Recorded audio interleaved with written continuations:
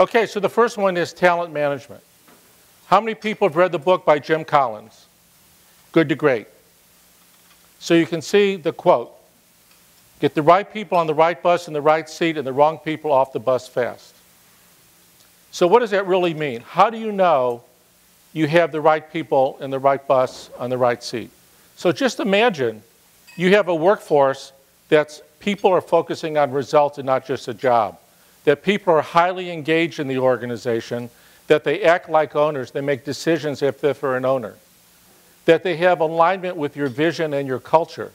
You don't hire people and change them to fit your culture. You hire people that are aligned with your culture. What about accountability? Imagine if everyone in your organization was held accountable and had commitment to results and success. So you could trust them when they say they're going to do something, it would be done. So first is, what's your recruiting strategy? How many people do you need? What skill sets do they need to have? What's the timing of the recruiting? What's your strategy for finding people? Are you just going to put something out on monster.com and get 200 resumes? So what's your recruiting strategy? Do you have one in place? What's your development strategy?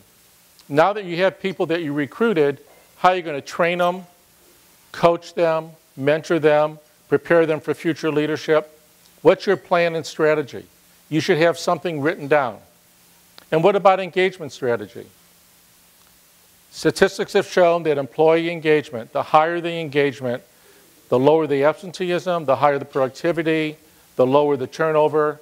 All those things result in bottom line results for your company. Do you have an employee engagement strategy? Have you done employee engagement surveys? And the last one is retention strategy. Boy, you spend all this time hiring, recruiting people, you have to retain them. Do you have a retention strategy in place? Do you have exit interviews? Is your retention level good for your industry? Is it too high? Is it too low? Again, you don't want to lose a lot of your best people. So now open up your scorecard and give yourself a quick assessment.